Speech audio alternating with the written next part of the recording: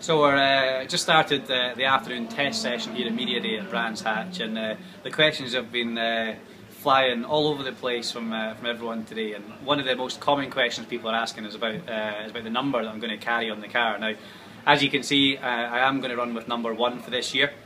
Obviously, I've previously carried 52 in every other car that I've raced and been successful in. So the heart says, you know, I would have liked to run 52 again this year, but you know, this game's not just about me; it's about everyone in the team, and you know, for everyone at Honda, for UASA, to have, you know, car number 1 and car number 2 within the team is something to be really proud of. So you know, I'm proud to be part of the team. Hence the reason that we're going to run number 1. But you'll certainly not get out of it that easy. There are going to be little 52s on the car, and even carrying it on the race suit as well.